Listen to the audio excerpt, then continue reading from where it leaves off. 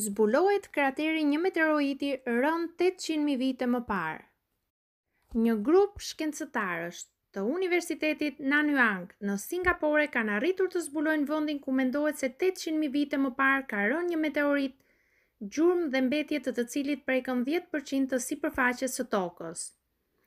Prej kohësh shkencëtarët mendonin dhe ishin në dijeni të këtij episodi katastrofik që ka goditur Tokën 800.000 vite më parë.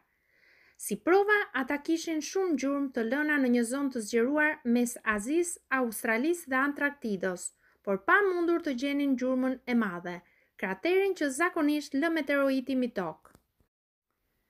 Tërthorazi, ata kishin arritur gjithsesi të lokalizonin vendin dhe tani ata u përqendruan mbi një zonë të caktuar në Laosin Jugor, të quajtur Bolaven, ku ndodhet një shtrat i madrave gjeneruar nga shpërthimet vulkanike të ndodhura mes 51.000 dhe 781.000 vite më parë.